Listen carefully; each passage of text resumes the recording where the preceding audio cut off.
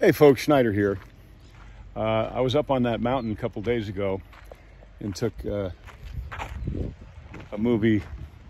shot over Cornell Road of what Paramount Ranch looks like today, where we shot Dr. Quinn, where they shot Carnival or Carnival. Johnny Cash did a special here. Klondike was shot here. Cisco Kid was shot here. I think Butch Cassidy and the Sundance Kid was shot here. And they've done really a wonderful thing here, where they put up these signs.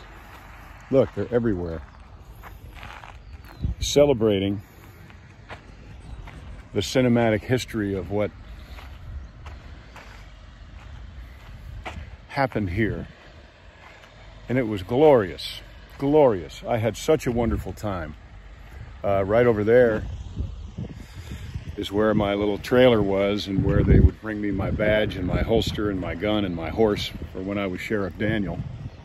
And my office was right underneath, my sheriff's office was right underneath that burnt tree. And the Mercantile, where Orson Bean, God rest his soul, ran the Mercantile, right there. The saloon was right there. And right across from the saloon, right there, was Michaela's office.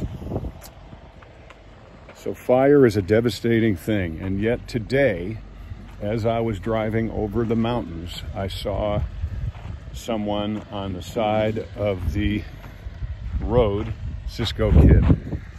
Wow, I feel like a little bitty child. I wasn't even born yet. But I saw someone on the side of the road flicking ashes from his cigarette in a very dry area. There's a lot of very dry areas here. I mean, look at that little tree. Oh, that's a weed. I thought it was a little tree. But look, the hills here are very dry. Oh, there's our church from Dr. Quinn. It's still here. But fire is a devastating thing, and I'm with Smoky the Bear. Only you can prevent forest fires. Now, I know that sometimes forest fires occur when lightning strikes, but my understanding at this point in my life, at this juncture in my life, is that by and large, forest fires occur by negligence or silly things, people who just aren't thinking.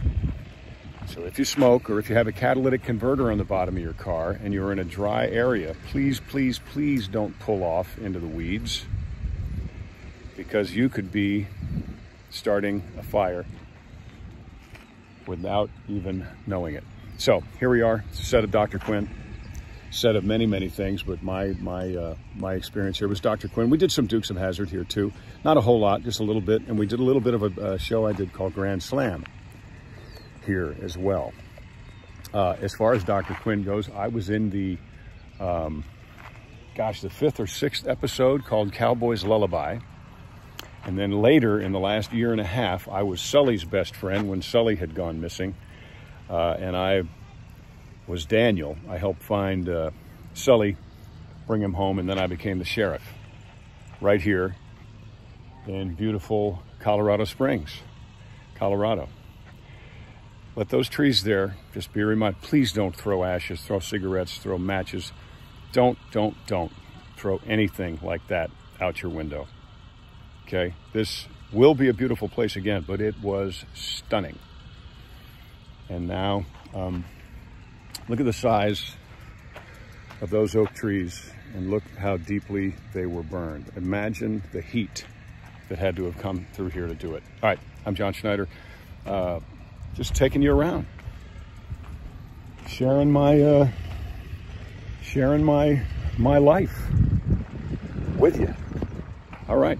You take care. Glad you're part of the conversation. Bye.